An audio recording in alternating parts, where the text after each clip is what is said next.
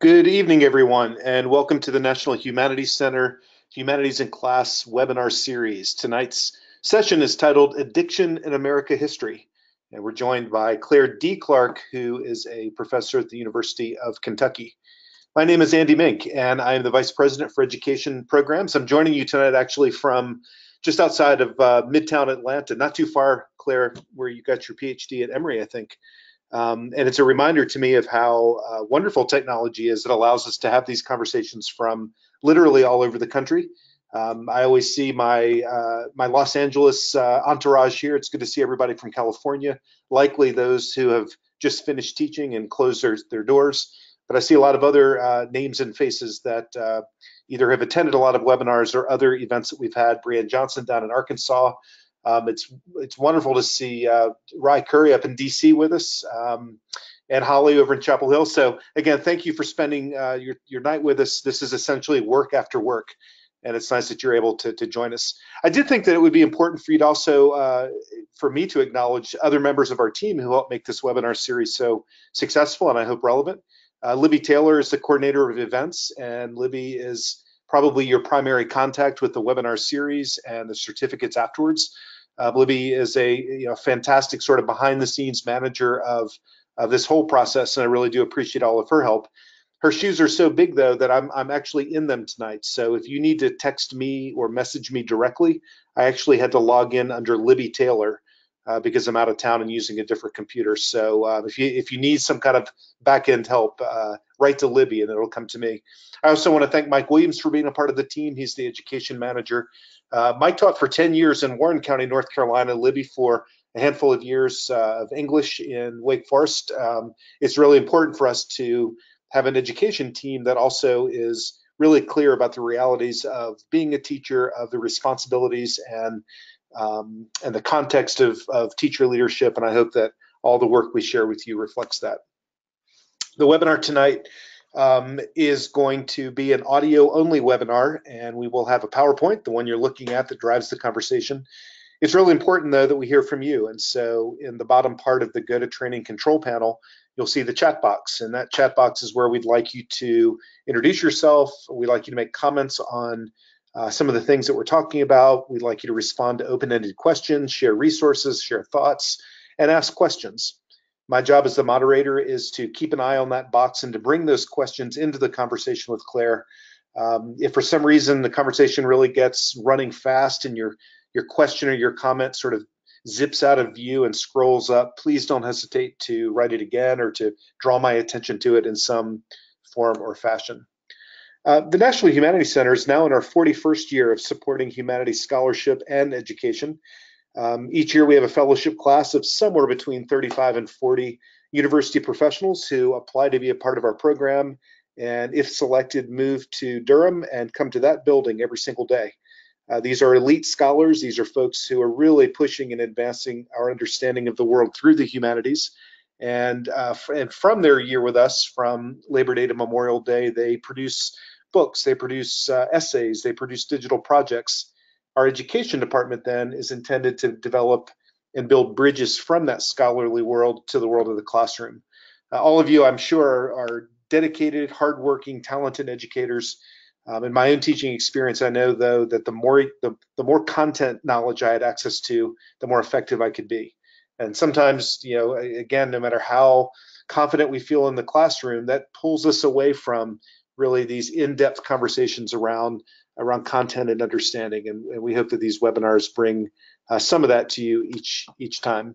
We also have a free and online repository of lessons and resources. I'd invite you to visit this. I think you're going to see some changes in this in the coming couple of months. So the lessons, the primary source collections and kits, the scholar written essays will still be there, but we're transitioning to a more user-friendly platform in which we can bring all of our resources into the same searchable index. Our webinar series continues to be an important way for us to connect scholars and educators. Most of our spring sessions have reached capacity, so I would invite you to go back to our website and take a look at that, but I think there's only a handful of sessions probably towards the end of the spring, April and May, that still have some spaces available. We'd love to see you join as many as you can though. Likely in probably mid-April, I'll be announcing the 2019-2020 series as well. All these webinars, including tonight's, will be recorded and they're put on our YouTube channel where you can view them afterwards. I think for me, the value here may not be viewing the full 90 minutes, but rather finding that 5 or 7 or 8 or 10-minute little snippet, little vignette that really corresponds with the PowerPoint, and it's something you could pull out and share with your students, or sort of pull into your other instructional planning. So we'd invite you to do just that. We also have other free digital resources that connect you with humanities scholarship. That includes a podcast series in which educators and scholars discuss and make visible the process of doing their work and approaching their research and their teaching. And it also includes an online course catalog.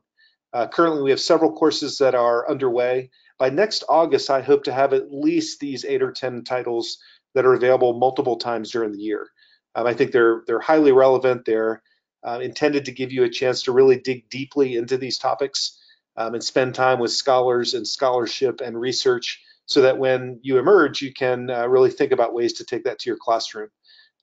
We will definitely be offering digital literacy in the classroom again, and the rest of the series that you see is being developed currently. Each one of these has a lead scholar, in most cases a former fellow at the Humanities Center, and we're looking forward to announcing the registration in the coming months. All the work that I'm describing is informed by a very active and very important teacher advisory council. Folks like Lee Holder give us a chance to really make sure that we're staying relevant and that the work we do is applicable to your work as a teacher. It's important for us to make sure that everything we do is not done in the silo of the Humanities Center. We will be accepting applications for next year's advisory council probably in early April. And so I keep my eye out for that, and we'd love to have you join us and contribute your own expertise and experience to our work. If you go to our website, maybe after the webinar tonight, you'll be able to download a prior approval form that allows you to collect all of the webinars that you attend and turn these into your administration as a bundle to gain credit for joining us for the time that you have. At the end of tonight's webinar, you'll be invited to complete a survey, and once you've done that, you can download your certificate, attach all that to your prior approval form, and you could submit it for your continuing ed or teacher professional development portfolio to your administration or principal, or however it works in your district. That's my framing for the night. As always, I'm pleased to be able to sort of offer the National Humanities Center as a space, as a hub, as a connecting point between scholar and educator. Tonight I'm joined by Claire D. Clark. Claire is the Assistant Professor of Behavioral Science and History at the University of Kentucky. Claire, I hope you don't mind that I also put your website on that slide there, but I do want to introduce Claire for a moment and really emphasize the value of an interdisciplinary and cross-disciplinary approach. It's no accident that a topic like this is so relevant and so important in the world we live in today, but it does require more than just the science side or just the history side, and it's that combination that I find to be particularly interesting. Currently, Claire teaches at University of Kentucky, and she's an assistant professor. You'll be associate soon. Assistant professor of behavioral science, secondarily appointed in the Department of History and associated with a program for bioethics. I'm really pleased that Claire also brings this credibility. She's an educator. She has more than a decade of interdisciplinary teaching experience and uses humanistic analytical approaches to teach behavioral science and ethics to undergraduates, to medical students, and to graduate students. Claire, thank you so much for joining us tonight. Claire, I'm going to welcome you as soon as I unmute you. Claire, thank you for being here. Hello. Well, thank you so much for having me, Andy, and I'm so excited to hear what all of our participants think about this topic and what they think about the readings and resources that we looked at. And I would just like to, some of those years of experience were in the high school classroom as a teacher. So I actually began my career as a high school teacher, and don't tell any of my university colleagues, but I think I learned more about teaching in those 5 years than I have. There's no doubt, and I have to ask, just to start tonight's conversation, you went from teaching high school to studying and now teaching and focusing on addiction. Is there some kind of connection there? What do you think sort of led you from one path to the next? Yeah, I really kind of stumbled into it. It was a little fortuitous. My training in undergrad was in media studies and cultural studies, and I sort of, when I applied to grad school, I had this very vague idea that I would study therapeutic culture, kind of broadly construed, and then it was narrowed over the course of the first year to looking at addiction and addiction treatment, so a particular type of history of therapy, which at the time there wasn't really a lot of good historical work on addiction treatment. There's a lot on alcohol and drugs and different types of addiction, which I'm going to try to give a little introduction to tonight, but there wasn't a lot on the treatment side of things. And so So, I know that you did your work at Emory, which is I'm very close to Emory right now. How did they respond to your interest in that? Were you literally blazing new territory? Were you sort of defining new connections between these programs, or was it something that was easily accepted? oh no, I was actually in an interdisciplinary PhD Great. program, and so it was very much encouraged. And my primary advisor at Emory, Howard Kushner, is a historian of medicine, and he is really the person that moved me away from doing just purely cultural studies and into doing more kind of empirical archival research and that sort of thing. So. Fantastic. Thank you. So I've given you the mouse, Claire, and you can drive the slides, and I'll keep an eye on the chat box. I, again, really want to encourage everyone to register their thoughts and ask questions, and we'll have a good discussion tonight. Okay, thanks, Andy. Well, so before I get started, I owe a thank you to some people.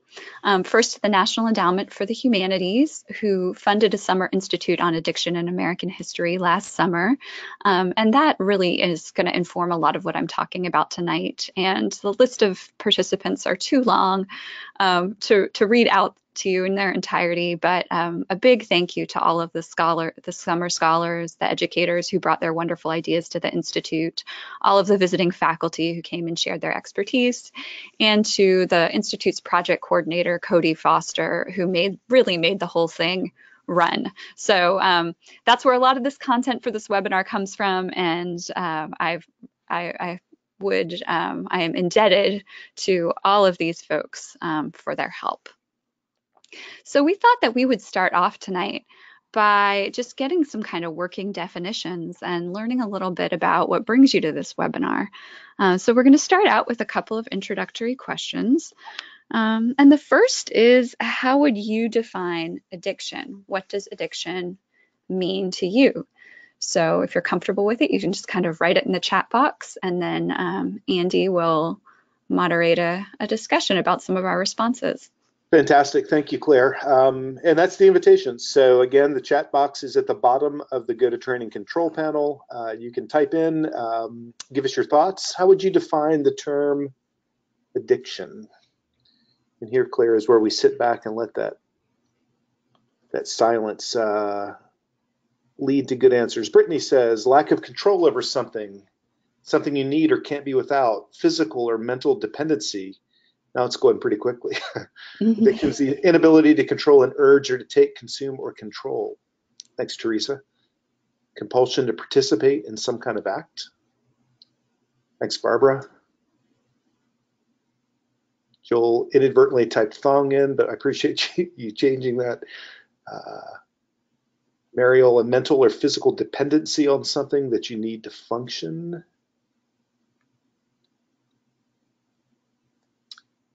Kayla says, dependence on something that you or your body feel you cannot live without. Hey there, Amy. Thanks for joining. Jeremiah says, addiction is an uncontrollable desire to participate in something or to partake in something. Yeah, there's a lot. The theme here seems to be clear. That it's something that you can't help yourself from doing, or it may be something that you impulsively don't want to do, but you do anyway. Right. So there's a lack of control. I'm seeing that as a theme. And then I'm also seeing some different responses in terms to, is it physical or is it mental? Which is why it's such a interdisciplinary topic. So that there's a psychological element as well.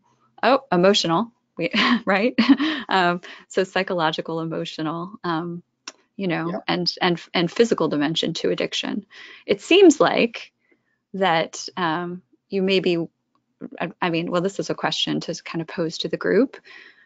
Could you be physically addicted to something but not psychologically addicted to it?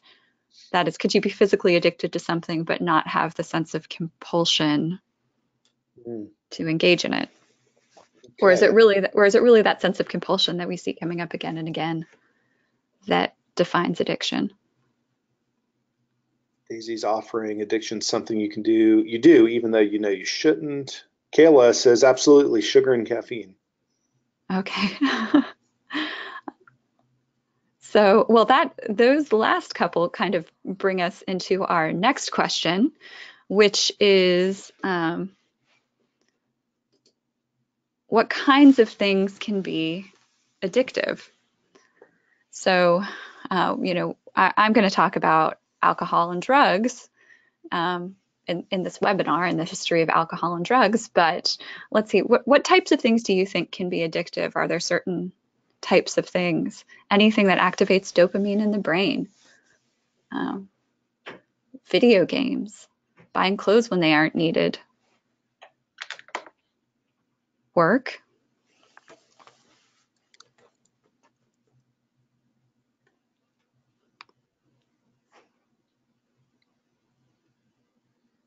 Exercise, cell phones in the classroom.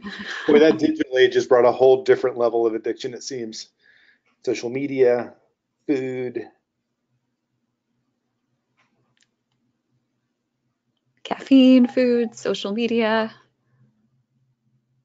selfies on vacation. I know I shouldn't, but I just can't help it. Mm-hmm. Adrenaline. Yeah, Susie says pushing up her glasses, which I'm going to reframe a little bit to mean just some kind of compulsive habit. Is that close to Yeah. So that? is a habit. So somebody said under addiction, they just said bad habit. It's just another word for a bad habit. Um, I, I I mean, I don't know if any habit is any habit is an addiction.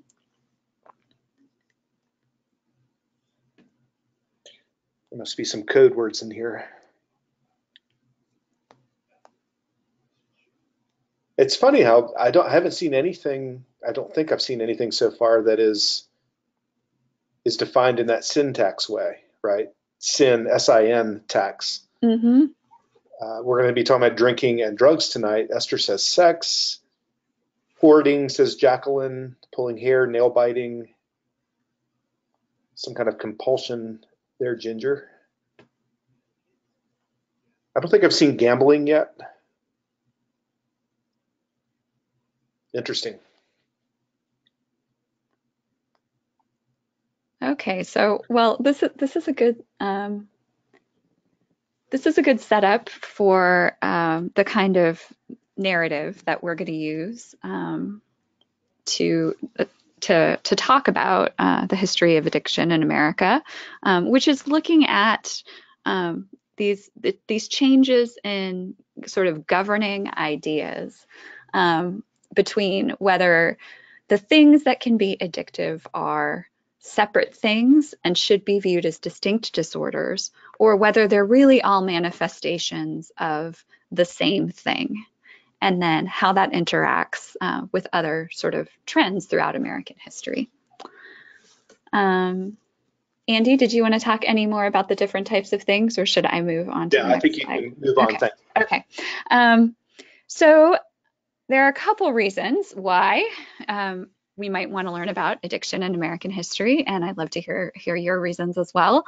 The first is it's a topic, as Andy kind of mentioned at the beginning, it's both timely and enduring. So it seems like a bit of a paradox, but addiction certainly, with the opioid crisis, is all over the news right now. And yet, if I had to wager a guess, I would bet that once the opioid crisis abates, we will have some other drug crisis to worry about.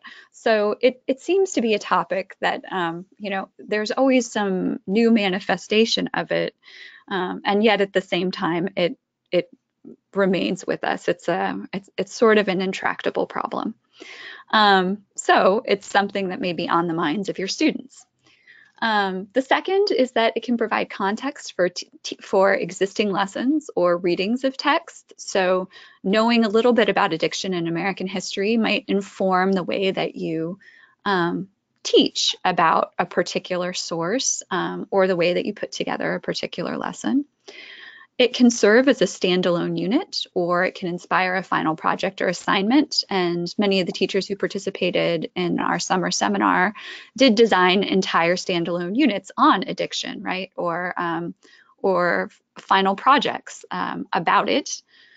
And then finally, this is a little more subtle, probably can't quite be, quantified or put a rubric on, but it can inform your interactions with students or their family members who might have personal experiences with addiction, just by broadening our view of addiction beyond what it looks like in our kind of immediate present. Now, those are a lot of reasons to learn about addiction in American history, but in this webinar, I really want to focus on the providing context for existing lessons or for readings of texts. And that's why I had us all read a couple of texts for tonight's webinar, and then we are going to talk about them. So I'll give you a little historical context, and then we will apply it to our readings of the two texts that you all reviewed. Now, addiction or alcohol and drugs comes up in the U.S. history curriculum. It does it pops up, it appears from time to time. The progressive era is one place, obviously, where you see it with the temperance movement for national alcohol prohibition, with the emergence of drug regulations and the Food and Drug Act. You might see it come up with changes in trends in migration and immigration, as different substances are associated with different minority groups, and then you see sort of policies that align with that, such as the Chinese Exclusion Act. And then, drugs are a political symbol, right? And so, since the 1960s, you could talk about the association of drug taking, with the anti-Vietnam War movement, or kind of the Just Say No campaign in the Reagan era as indicative of a kind of right turn in the nation's political climate. So these are places where alcohol and drugs kind of come up periodically in what you might think of as a traditional U.S. history curriculum. But what I would like to argue or to introduce you to tonight is that addiction actually also has its own history. So there is a subfield or sub-subfield of history called the history of alcohol and drugs. And the Alcohol and Drug Society has its own scholarly journal, The Social History of Alcohol and Drugs, which you read an article that was published in that journal. And it has an academic blog that writes in kind of a catchier, more public scholarship way, and that's Points. And you read analysis of a text that was published on Points. And this association meets every other year. They hold their own meeting, and then they meet every year at the American Historical Association meeting as well. So if any of you attend that meeting, you are more than welcome to drop in on that special interest group session. So this is essentially these historians argue about or debate about or think about what is the narrative of addiction or the narrative of alcohol and drugs in and of itself. So not as a subset or a point that's made under say a discussion of the progressive era, but what actually is the kind of grand narrative of the history of alcohol, drugs, and addictions. And in this webinar today, I'm going to focus particularly on the United States since the late 1800s. So can I ask a quick question, Claire? Sure. Just in terms of the way that field has developed, alcohol and drugs as addictive behaviors is clearly sort of the 1-2, right? It's the primary major focus. Do you feel like in 2019, uh, in the current contemporary times, would there be other, I'm not quite sure how to phrase this, other sort of primary um, addictions that would either go next to alcohol and drugs or even replace it? Well, so I think that the field is beginning to move in that direction. And one of my mentors in grad school, David Courtwright, who you read an article by, has a book coming out that looks at those other types of addictions that came up when we asked people what were addictive. We didn't get a lot of teachers here, typing heroin into the chat box, but Right. we got a lot of Starbucks and video games and things like that. Um, Interesting. yeah, so I do think that we are starting to look more at non-substance addictions and their history and how it may be intertwined with this kind of narrative that we've been telling about illicit or psychoactive substances or more medicalized uh, psychoactive substances. And then maybe one follow-up question to that. If the field began and developed with alcohol and drugs as kind of the front-facing part of this addiction, was there ever any either support of or pushback from the pharmaceutical industry? Oh, I don't, maybe, Yeah, um, not that I can, I mean, not that I can think of off the yeah, top yeah. of my That's head. okay. Yeah, I was just We're not very good at getting our research funded. So, right. That's the humanities right there. yeah. Thank you. Okay, so what, so So the texts that we looked at were a political cartoon and a poem. And what I very much hope is that understanding trends and ideas about addiction, alcohol, and drugs since the late 1800s are going to help us when we have our discussions of those texts in just a minute. So I'm just going to briefly review the secondary source that we read that was published in Social History of Alcohol and Drugs. And this is going to give us our kind of contextual framework for then thinking about the two sources that we looked at. So we read David Courtwright's Mr. Atod's Wild Ride, What Do Alcohol, Tobacco, and Other Drugs Have in Common? And Atod's was a kind of play on, so alcohol, tobacco, and other drugs is a section, a caucus in the American Public Health Association that merged in the 1990s. And Mr. Atod is a play on Mr. Todd, sort of equating him to Mr. Toad, who was a character in the children's book, The Wind in the Willows. And if any of you have been to Disneyland or Disney World, is also a Disneyland or Disney World ride. So what Courtwright does is to look at the way our attitudes about alcohol, tobacco, and other drugs have, much like Mr. Toad's Wild Ride, veered from, one side to the other, from an emphasis on the commonalities between all of these different substances. And yes, indeed, even, in the late 1800s, some behaviors, to an emphasis on each of addictions to each of these substances being somewhat unique and sort of separate categories, and then back again. So Mr. Toad um, is, we could argue, he might be addicted to fast cars. He crashed his car 7 times. He was admitted to the hospital. He was eventually imprisoned before he escaped. And his wild ride is going to take us through from the late 1800s up until the turn of the 20th century. Okay, so to begin with, so if we look at this kind of diagram, I'm going to kind of zoom in on each of these eras and just cover some main points about them before we turn to looking at the sources.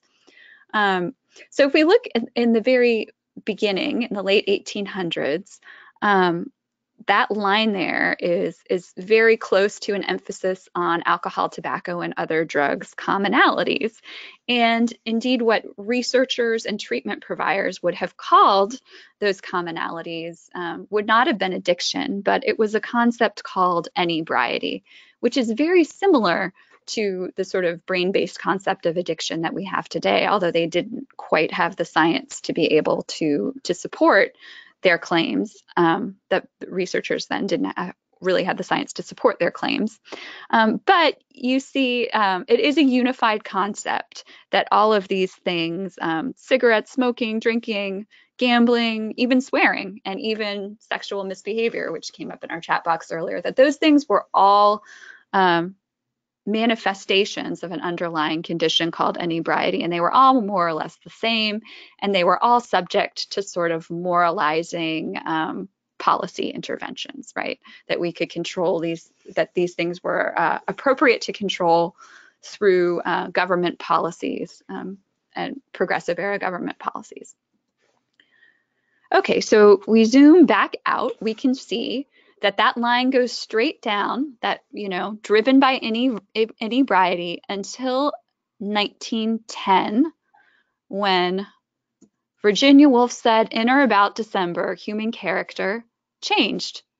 And what changed at the beginning of the 20th century? Well, narcotic addiction is criminalized and is increasingly treated as a police problem. So it becomes split off from substances that are more medicalized or more freely available on the market. And smoking begins to be popularized first with World War I. Cigarette smoking spreads quite rapidly, and advertising begins targeting women. Following the repeal of prohibition in 1933, alcohol is no longer criminalized, and movies start to valorize it, and it starts to be widely advertised.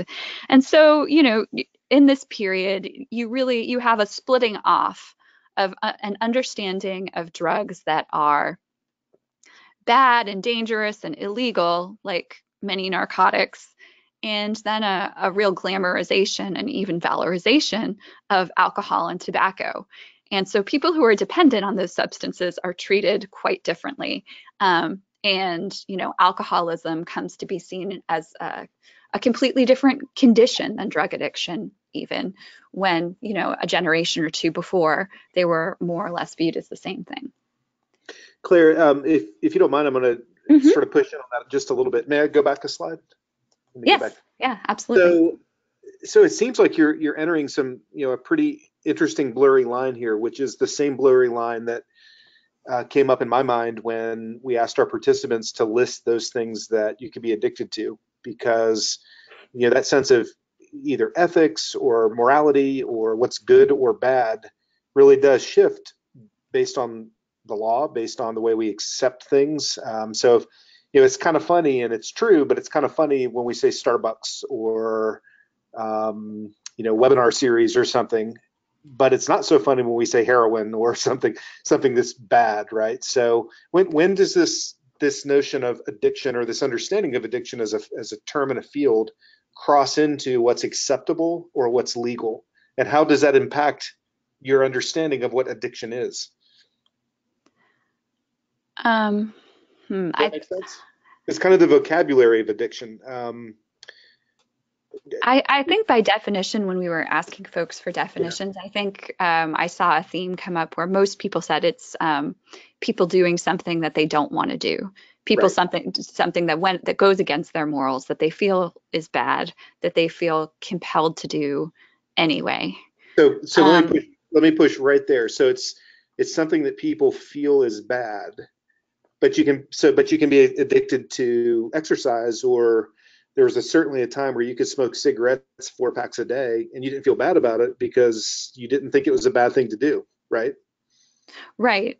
And so I think that's certainly what you see happening here with cigarettes. I think with alcohol, it's a little trickier because what happens with alcohol after repeal, and then, in the late 1930s, you see the emergence of 12 steps in AA, is, that the sort of hardline temperance advocates felt that alcohol was, like hard drugs, it was just bad to have in the free market, and we should really restrict and limit access to it for everyone. with once after prohibition, once you have the emergence of groups like AA, there starts to be this discourse around, well, most people can drink normally, drink healthfully. It's only the small subset of people who have a problem with it. Right. And that's how alcoholism begins to be characterized. That it's not a wide scale social problem that applies to everyone, but it's just for whatever genetic or individual reasons, there are some people who are predisposed for it. And so for those people, there needs to be treatment, but there doesn't need to be a kind of like large scale ban on the sale of recreational alcohol. Right. It's so that's where it seems like the humanities and addiction really enters a pretty interesting place, which is just sort of the language of what we think addiction is, whether it's chemical or genetic or medical versus and it's being expressed in any variety of ways, or is it sort of spliced out into these individual things? It's okay if you drink, 2 pots of coffee a day, but it's not okay if you do X, Y, or Z. It just seems like an interesting way that the language matters. Right. I think that's true. Yeah, thank you. Thank you. And so me talking then it spurred Jason to ask a question. I'm going to bring this in Mhm. while we took a brief pause. Jason asks, what caused narcotic addiction to become an increasingly police problem during this time? That's a great question, Jason. So we saw a change in the demographics of who was using narcotics. So in the late 1800s, it was mainly women, mainly white women, um, who were became addicted. The official term for it is iatrogenic, which just means they were addicted to pharmaceuticals that were prescribed to them. And then you start to see a transition in the population of people who are addicted, and a transition from medical addiction to recreational drug use.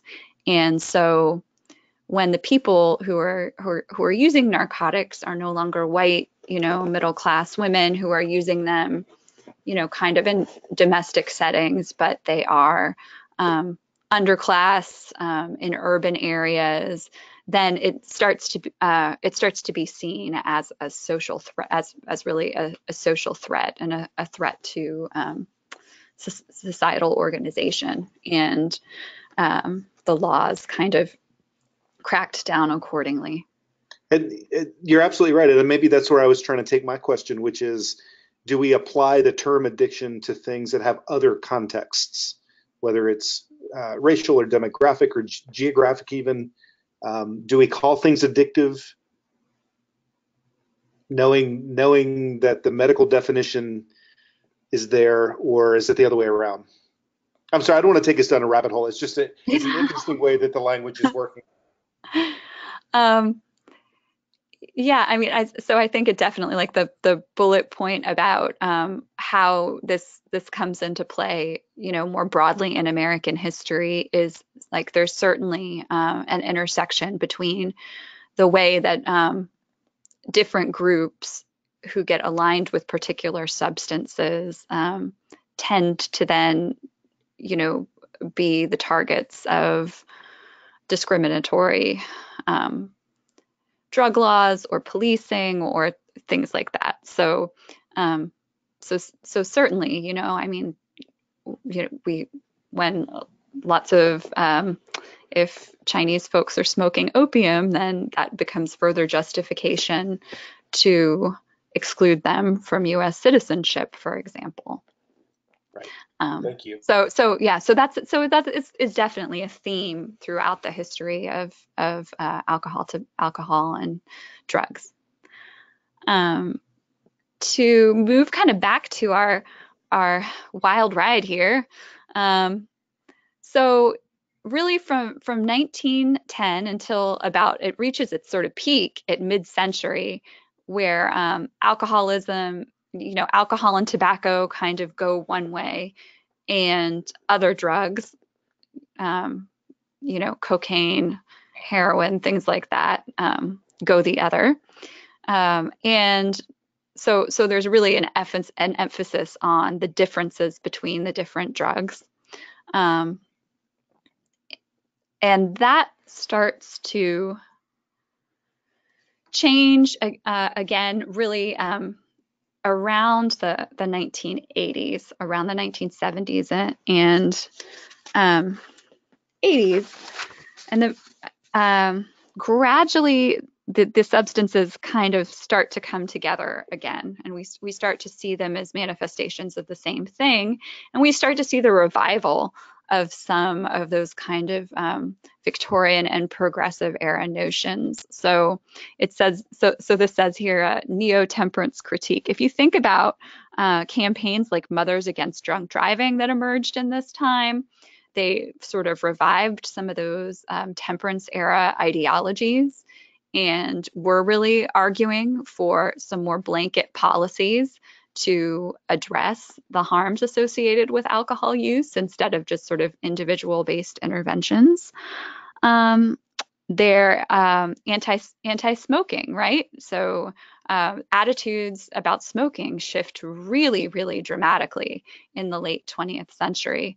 And in fact, I taught a course on morality, habit, and health, a college course on it. And we had different habits. We had units on different habits. And the second time I taught it, I had to get rid of smoking because the students all said it was not relatable.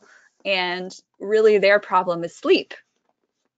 Like they're, on their devices and they can't go to sleep. So, yeah. So I mean, it's foreign to our students today, what the attitude about smoking used to be. But we start to see that change happen in the late 20th century. And then perhaps the most significant thing is the brain research that emerges at this time. And there starts to finally be some evidence that more or less supports this general inebriety theory that all addictions share certain underlying biological processes. And and someone said that when we were asking for definitions of addiction, they were like, well, anything that, helps the dopamine flow is addictive. So anyway, so you start to see, so we have started to see, beginning in the late 20th century, a coming back together to emphasis of commonalities between types of addictions. And that brings us to our question, which we'll pose and talk about this a little bit, and then we'll get into the two sources. So this figure, this article was published in 2005. This diagram only goes up to the year 2000. Where do you think the figure would go if we extended it another 20 years? So which direction would that line would go in, do you think? Would it keep going straight? Would it be like a mirror of the inebriety era up there? Would it veer in some other direction? Let's give folks a chance to predict this. So where do you think, so the graph on the screen ends in 2000-ish, that's nearly 2 decades ago. Would that continue on that straight line down, or would it veer back to the other side? What do you guys think? Claire, you can take a moment and get a drink, and we'll let a drink of water. And Teresa says, go to the other side. Teresa, go ahead and tell us why you think that, by the way. Why do you think? Teresa's got that look on her face now, like the students in her class who raise their hand and give an answer and then realize they're going to be asked for a follow-up. Why do you say the other side, Teresa? Jacqueline says it'll go to the right. All usage is increasing, going up. Yeah, Teresa comes back with technology and distractions. Amanda thinks in the middle. We have a lot more brain-based research, and we know about addictions differently now. Teresa says new drugs.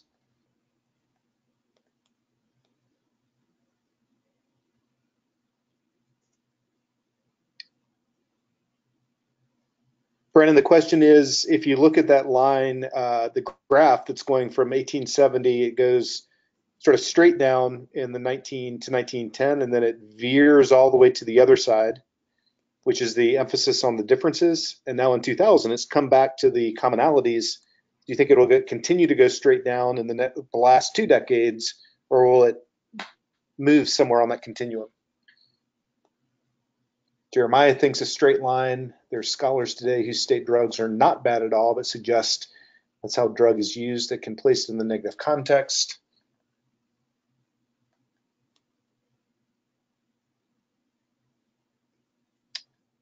Okay, Claire, we've gotten some feedback here. What do you think? Where do you think it would go? Um, I think that we are increasingly acknowledging that um, different types of behaviors are manifestations of addiction. And I also think that some of with the opioid crisis affecting a lot of white communities and middle class communities, for example, I think that that is in a way uh,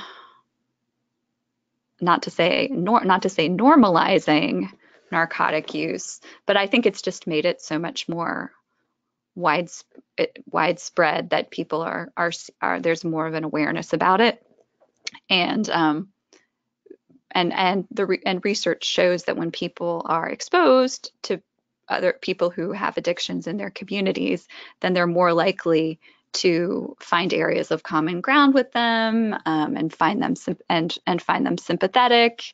And so I do think that that we are I think we're going in a straight line right now. I mean, remains to be seen um, whether whether Mr. Toad's car will veer to the other side of the road.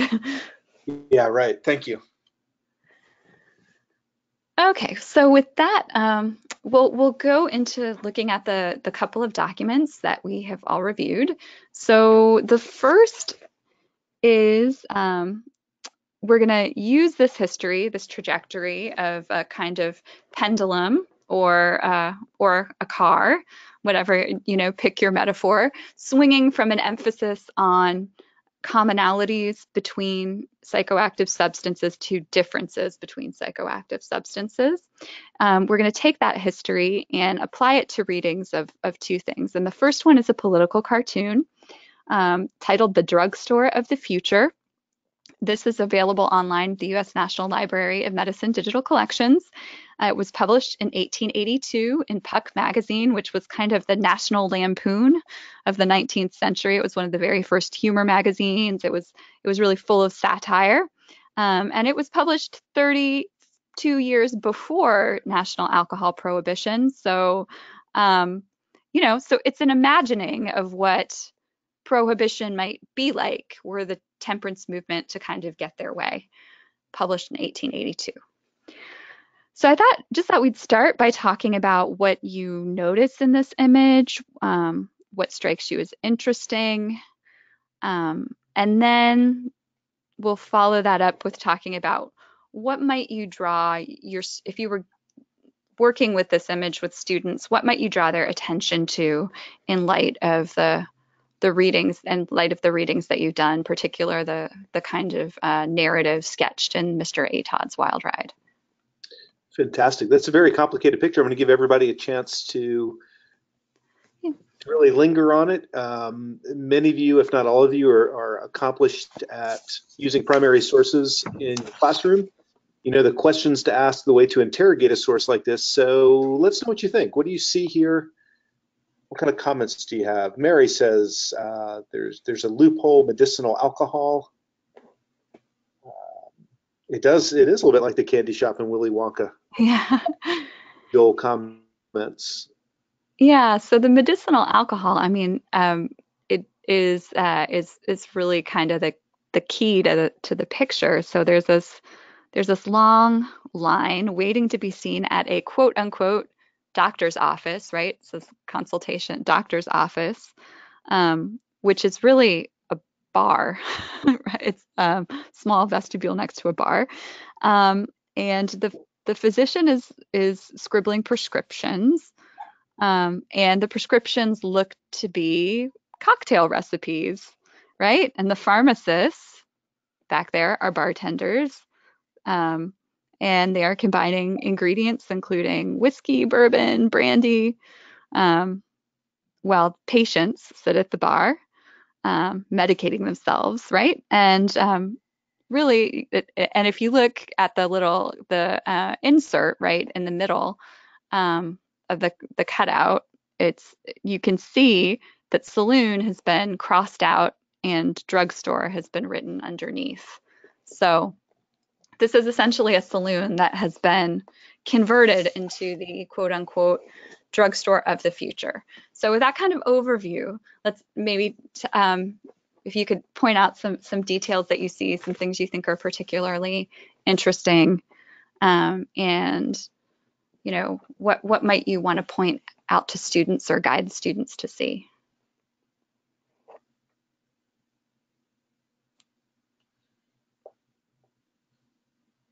I'll say one thing that I notice, Claire, is that there are only, oh, no, I'm sorry. I was going to say there's only men, but now I see in the back of the line there is a woman.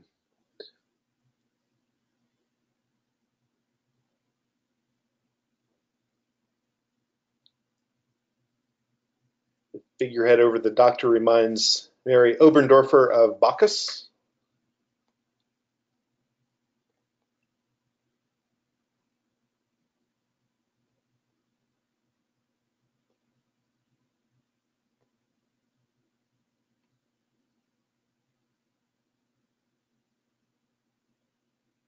Uh, Mm-hmm. oh, you're right, Kayla.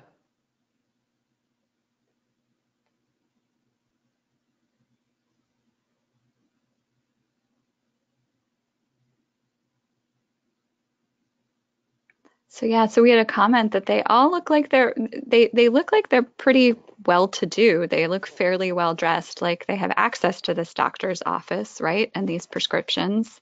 Um,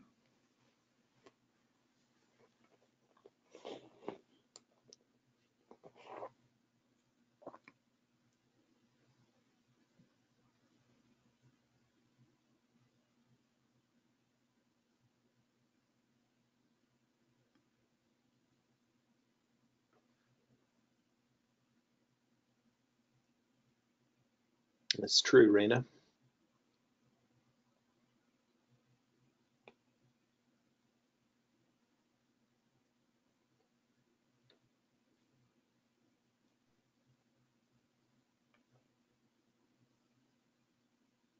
It's funny how calm the room seems from the outside, Claire. If you look at the mhm. inset image, it seems very doctor-like, right? It seems like a doctor's office. When you get inside, I can only imagine that it sounds like a bar in there. Yeah. What I'm noticing now that I hadn't noticed before, um, is all of the bottles that are kind of in the foreground there. Yeah. And oh, and someone says real medicines in the foreground are not being given out. That's for the hangover. Claire, do you have any notion of why the the header caption "Puck" is there? Oh, that's the magazine that it was Ah, published got in. it. Got it.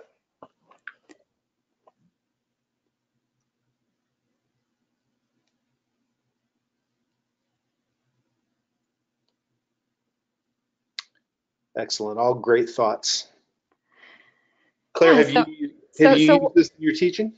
so one of the things that kept coming up in the text box, which I think is uh, um, a, the main point that I would want to make if I were using this in a classroom is that I mean the critique is of the temperance movement and prohibition, and it's quite prescient because it seems to suggest that well we can pass a law if we pass a law that says that alcohol can only be for medicinal use, then people will just get it.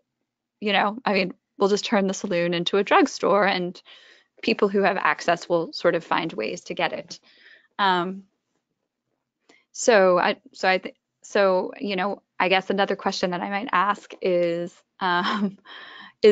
whether we see parallel do we see any parallels with this cartoon and what's going on with some of our drug laws today? Well, we have a lot of participants from California. Yes, we do. Let's see what these folks think. It's all about finding the loopholes. You're right, Daisy. A little bit like a dispensary. Ginger Park, you're in Colorado.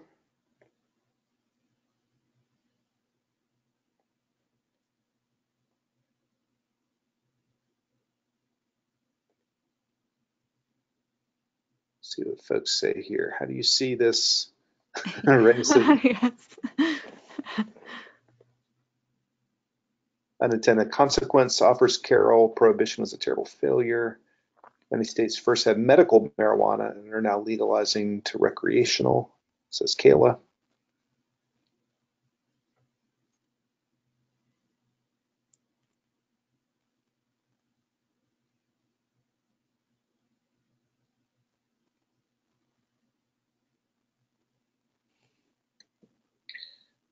It's an investment. Get it on the bottom and rise to the top, says Jacqueline.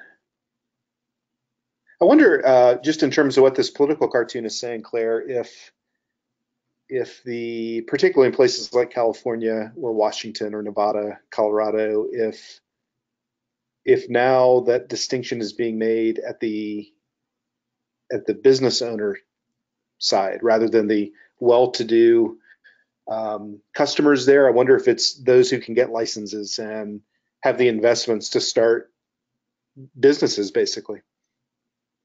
Yeah, I mean, there's a lot of my understanding is that there's quite a bit of venture capital Exactly right. in legalizing marijuana, right? And so um, so so yeah, so people will continue to make profit off of these substances, and despite prohibition, and people, I think one comment that keeps coming up is loopholes. Like there will always be loopholes. I guess um, and somebody just wrote, "Looks like business is booming." I mean, I for this could obviously there's a type of cartoon like this could obviously be used if you're talking about the temperance movement and prohibition and critiques of the temperance movement, but it could also be used in a class if to kind of contextualize our more contemporary debates. So if you had some kind of image or news article about the medicalization or outright legalization of marijuana in a state, you could look at, I mean, you could look at some of the critiques and kind of compare and contrast. And that's one of the things that I think is why the humanities is really can be really so valuable to thinking through these kinds of issues, because a lot of the debates that we are having now are, not new. In fact, more than a century old. Um, People were warning about what could happen as substances transition from being freely available to being medicalized and back again.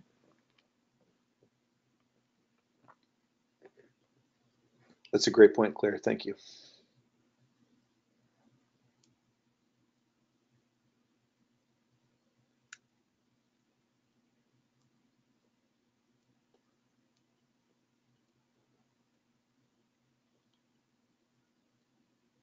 And of course, once things are regulated, as Amanda brings up, that does introduce the whole taxation and oversight that comes with that. Mm-hmm.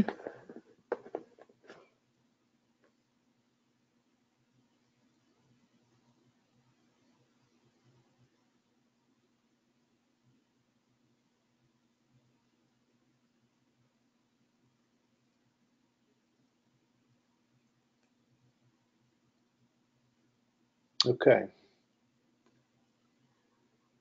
All right. Well, I mean, I don't know if we can move on to the next source, I think or so. did Yep. somebody? Okay. Okay. And my job is also to keep us on time, so we have about 25 minutes. Okay. Okay. Great.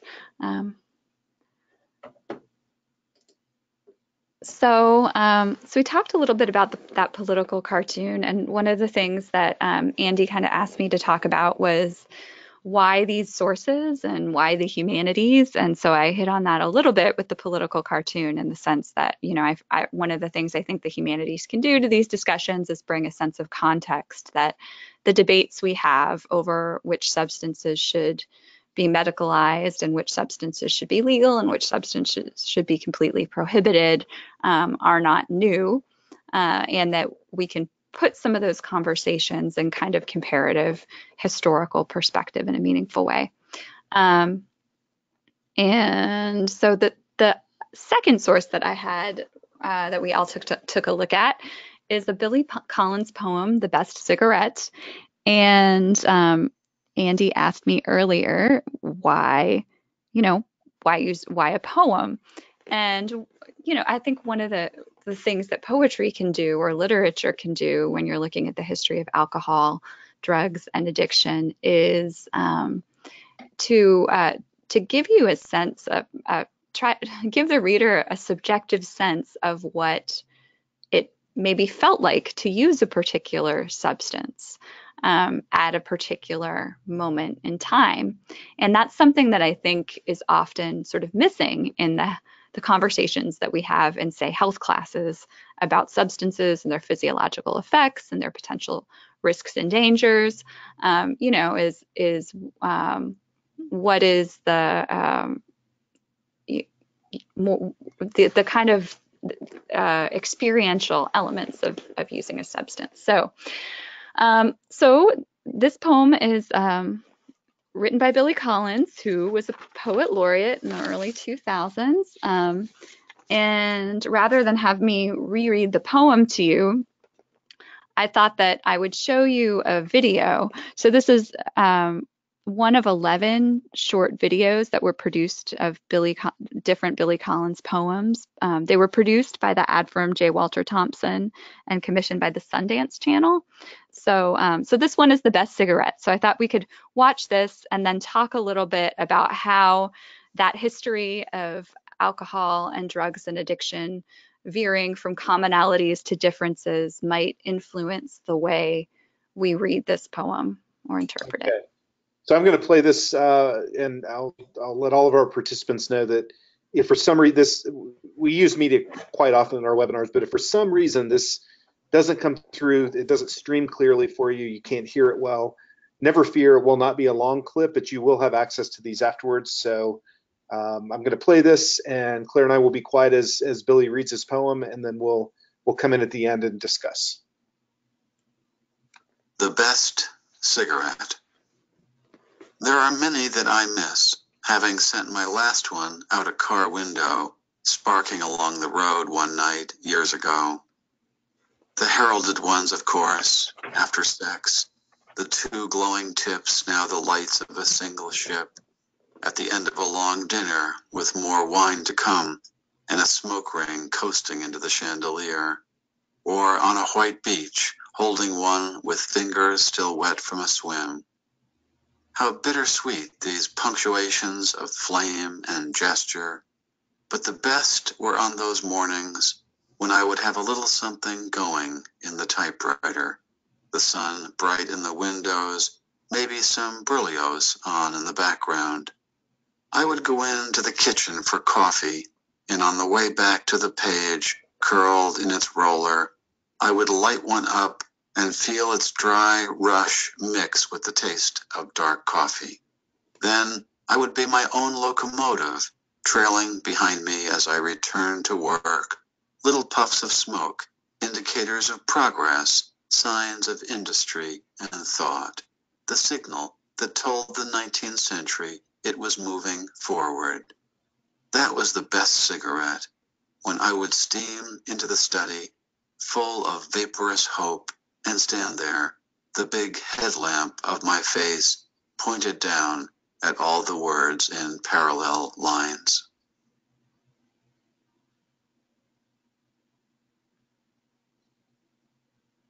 Wow, Claire, that's fantastic.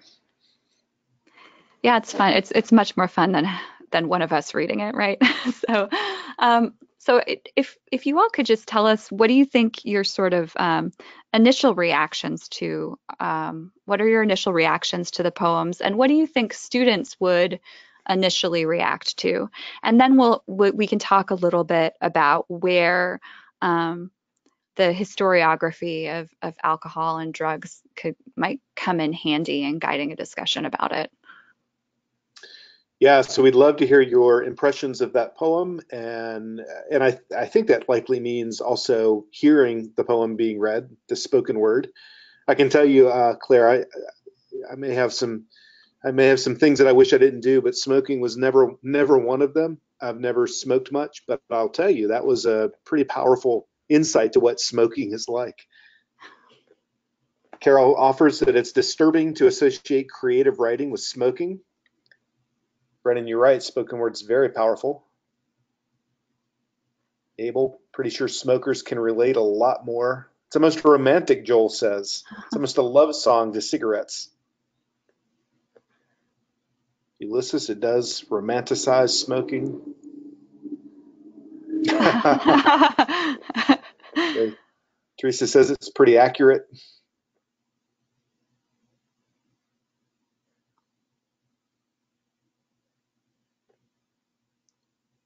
Kayla says it seemed like he was speaking about the time when he could smoke in ignorance without knowing the terrible physical consequences.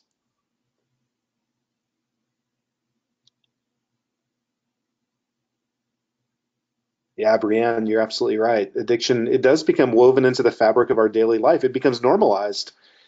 He's doing all sorts of normal things. He's leading his life, and cigarettes, in Billy's case, the cigarette, this addiction, kind of inserts itself, that Jenga stack of his life.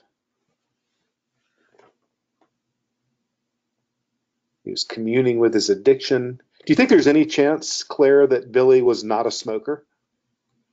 Oh, I don't know whether he was personally, but Yeah. Can you be a yeah. poet and a writer and describe it in that way, but not actually have that? Oh, shows how a smoker's brain makes excuses for their habit. That's what. uh, But I guess that's the case, Mike, and that's what we talked about at the beginning, is that there are things that you wished you weren't doing that you do anyway, and we can all be right in our own minds. We all find ways to justify.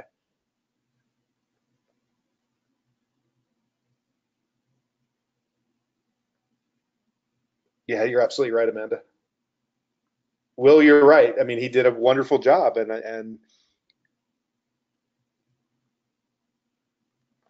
it's funny. It's so funny how smoking has become, yes, with knowledge, with understanding now, has become, such a negative thing.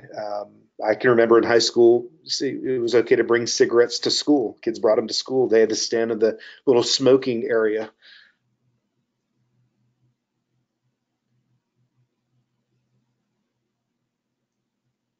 Now it's juuling, says Mary. Yeah, it's absolutely right.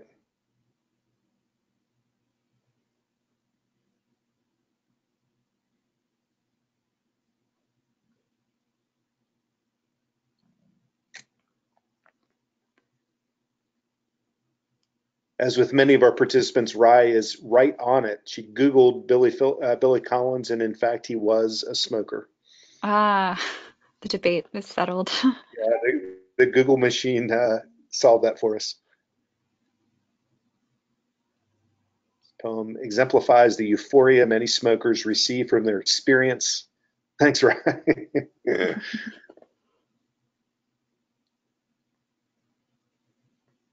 And I wonder if the language of that addiction, that romantic um, dependence, would be the same with other kinds of addictions, whether it's the taste of alcohol, whether it's that coffee. I wonder if we wrote a poem to that first cup of coffee in the morning, could people write equally um, articulate about that feeling? Understanding, of course, that coffee doesn't give you lung cancer, but I just wonder if that sense, that euphoria, would be there. If so, is it the addiction that he's describing more than the fact that the cigarette is just the vehicle for that addiction? Well, the first part of the poem is really it's really very nostalgic, right? It's talking about all of the associations he has with the between the substance and memories. And the memories, like all of the people who say, oh, they're, they're so romantic and things like that. I mean, yes, they're very evocative memories. Um, but can I jump into what I would emphasize if I were teaching this Of course, please. poem, or is that okay? Um, so, what I really think, where I really think alcohol and drugs history comes in handy is this moment, right? So the beginning is all very nostalgic. And I think if I were teaching this poem to teenagers, I think that they would, even young people get nostalgia. In fact, I mean, maybe they get it even more acutely. Like, I think it's like nostalgic for fifth grade when I was in sixth grade or something like that. But, so I think that they would get the whole romantic part at the beginning where smoking is woven into the kind of scenes that he paints. But when there's this shift right at the end, which is I'm like reaching back to my, you know, high school English teacher roots, as the Volta or whatever, right before the conclusion, I would be my own locomotive. I really think that that is where alcohol and drugs history, knowing that kind of Mr. Todd's trajectory that we talked about, can come in handy because when tobacco breaks off from all of the other substances, it does become a kind of indicator of progress, right? Like of liberation for the women who do it. It's associated with industrial progress, with modernization. It's with liberation. It's the signal that told the 19th century it was moving forward.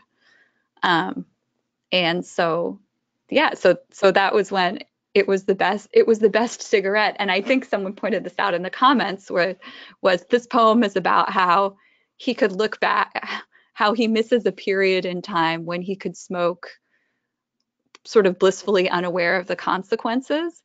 But it's locating, so this is written in what, the early mid 1990s.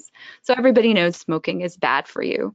But it's a particular historical moment that it's not so far removed to him to having access to a vision of smoking that was something quite different. Um, and I think students could get like the nostalgic parts in the beginning, but in order to really get the end of the poem, it is helpful to know a little something about the history of alcohol and drugs.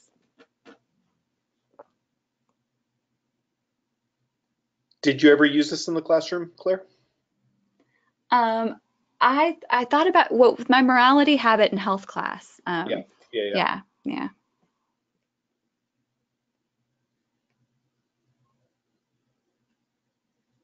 Rachel, I see that you've offered, it looks like probably a pretty long poem. Rachel, can you give us a citation for that?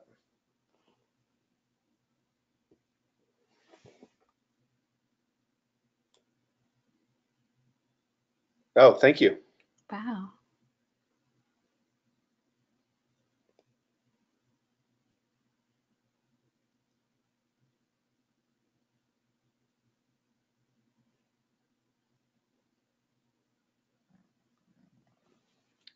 All right, we've got about 10 more minutes, Claire. Okay, so I did want to have some time at the end here to talk about um, what are some suggestions for texts that you think could benefit from this historical context of thinking about addictions to substances or behaviors as being unified to being separate and distinct entities depending on the substance.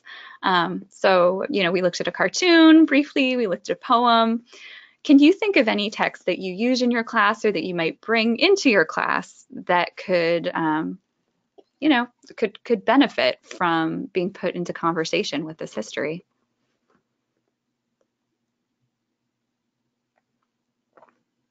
I know earlier tonight, I think it was Ulysses mentioned music. Music is text.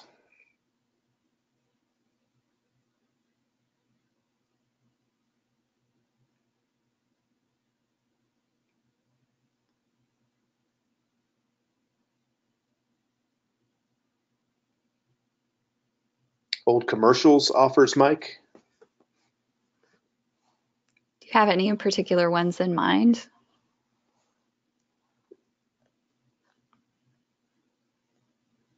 Wow, there are an awful lot of tobacco commercials, cigarette smoking commercials. Hmm. Go ask Alice. The Godfather, Marlboro Man. I don't know the talking dog commercial smoking weed. Thanks, Mary. Cartoon on Drunkard's Progress. Oh, that one's great. Oh, Rachel, I remember that very well. I think there was a whole promotional set around the your brain on drugs promotion. Parts of the stoner movies, old radio commercials, especially the ones the doctors tell you to let smoke into your T zone, your throat. Well, you must have grown up in North Carolina.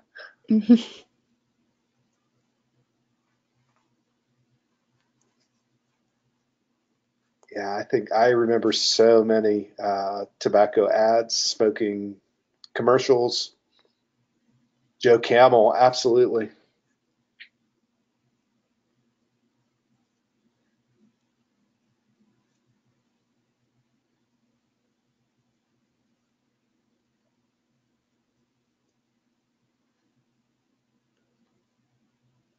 Yeah, the suggestion for the connections between drugs and propaganda, that could be a great kind of document-based question. For example, if you could pull out a lot of different um, visual images, right? Um, to look and look at that. Oh, I'm trying to keep. Andy, I'm supposed to let you look at No, the no, ticker you of can totally do comments, it. but yeah, they're kind of getting away from me here.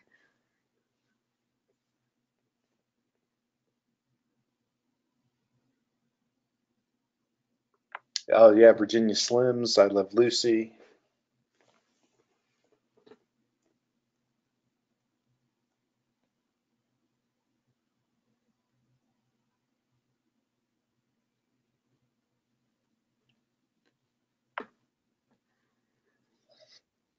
I wonder how much geography also influences this. I made a little bit of a joke with Lee because I know he's in Eastern North Carolina, but tobacco is a different culture in the South than it is other parts of the country.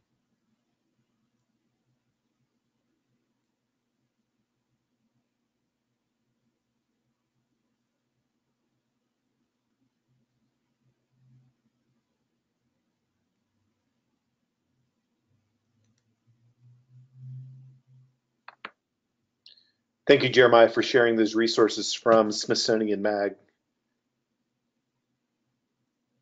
Yeah, you're absolutely right, Lee Holder. Mhm. It was Duke tobacco money that named Duke University.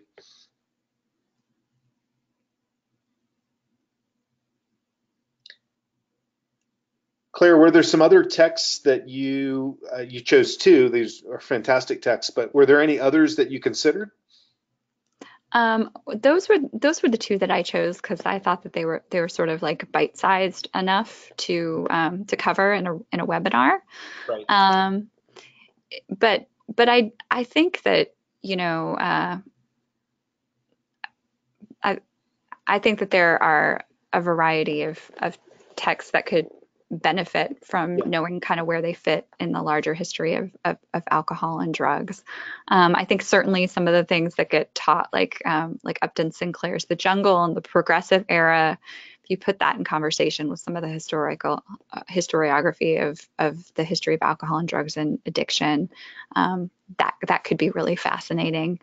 A lot of folks are saying things about that are saying ad campaigns, and I think that one of the things we did in the Summer Institute too was to look at prescription drug ad campaigns um, from the 1960s, and so I think ad campaigns can be a wonderful way to analyze kind of value and propaganda, and also it can benefit from a kind of larger awareness of what were the attitudes about these particular substances at the time.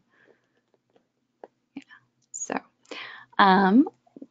with that, if anybody, by the way, you have my email from the first slide, and so if anyone uses any texts that work really well in your classroom, I would love to hear about it.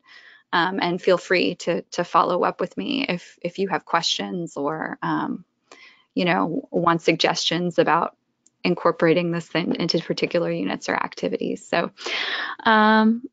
with that, I think we have time for just a quick wrap up and a final shot question. So the conclusion is really, that I hope that the histories of alcohol, drugs, and addiction in America gives us a really essential context for better understanding our contemporary readings of substance use, so that the ways that we think about, all of the addictions that we encounter on our day-to-day basis, and the way we think about the opiate epidemic, and the way we think about the legalization, the growing legalization of marijuana, that all of those things have a longer history, and that history gives us a richer understanding of the moment that we're currently living in. Thanks, Claire. And we've got just a few minutes left. I'm going to invite all of you to ask any last questions. I've got a couple of questions for you, though, Claire. And I guess one of them is the choice. Tell me about the choices. Tell us about the choices in this kind of work that you make, the distinctions that you might make between addiction for the individual. In other words, the poem Billy Collins was very first person, very much about his relationship with this substance versus the community and the ways that addiction impacts or is a part of the fabric of any given community, however that's defined. Which of those, I don't know that it's an either, by the way, but which of those seems to be the most accessed through the humanities? Oh, I think we need both. And I think the humanities are essential for both, because I think without that kind of subjective first person account, then it gets very hard for people to get into the minds and experiences of people who use drugs and different types of substances. And then when you can locate them in history, it gives you an understanding of the context that they're operating in. And then it becomes harder to judge people as being immoral or bad or making bad decisions, or it just gives you a window into the way that they see their world and the way their drug use felt and maybe what drove it. So I think that the first person accounts are absolutely essential. On the other side of things, I also think that the humanities can benefit public debate, because I think often it's hard for people to numbers can be cold. I mean, even when they're staggering, right? Even when you look at the number of X amounts of overdose deaths or things like that should strike us as quite tragic.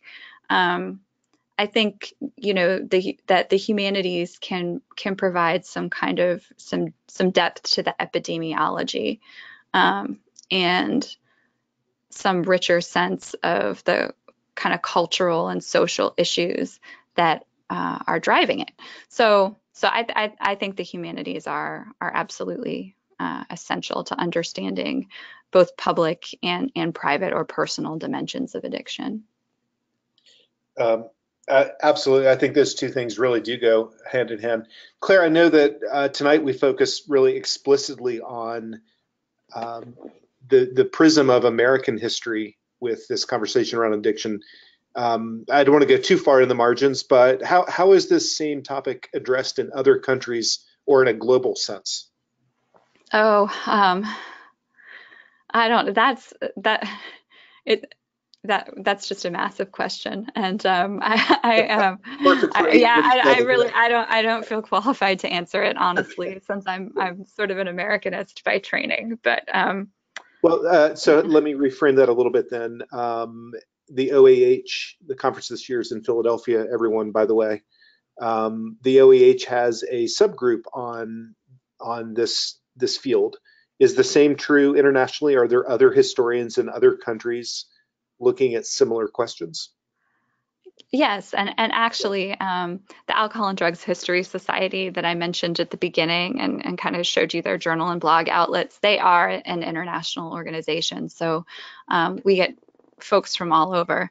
And that's, I mean, that's, and those conferences are really have been my main point of exposure to people who are looking on these looking at these questions in very different national contexts. Right. Are there any other, it's funny, there's an ironic ending to this. Last shot, anyone? Last call for last call for questions. Any other questions that we have tonight? Um, if you do, I would encourage all of you to visit Claire's website and use her email address. I don't think it was an idle invitation to reach out and stay in touch. And of course, you can also go through me or Libby if you want to get in touch with Claire and find out more about her work. Claire, thank you so much for joining us tonight. I really do appreciate your guidance and your expertise on this. Thank you, Claire. Oh, Andy, thank you so much for having me. I want to thank all of our participants tonight for joining us for tonight's webinar. Again, this is work after work, and I recognize the time that you spend with us, and I hope that it's always relevant and useful for your teaching. I hope that the materials that we share and the conversations we have can inform the ways that you address both your curriculum and the culture and the climate of your classroom. Please follow us on social media. Our Facebook and our Twitter feeds both have regular updates on upcoming events that will include the applications for next year's Teachers Advisory Council in April. We'll also include an announcement for the nearly 30 webinars that we've scheduled for the 2019-2020 webinar series calendar. So please follow us on social media and you can get updated and receive updates on that. Again, tonight when I close the room, you'll receive a survey, and once you've completed that survey, you can download your certificate. I'd encourage you to handle all those, and you can turn them into your administration all at once. If there's anything in that certificate that needs to be customized for you and your district and the regulations and requirements that you have, please reach out to Libby or myself. I hope to see you at our next webinar, Thursday, March the 7th. Next week, we'll be working with really an elite scholar in the field of Jefferson history. We're working with Annette Gordon-Reed, who's a professor of history at Harvard University, also on the Board of Trustees of the National Humanities Center. And she will be discussing her work in recovering lives at Jefferson's Monticello. Thank you, everybody, for joining us. Have a great day at school tomorrow. We'll see you next time at the National Humanities Center Humanities in Class webinar series. Good night.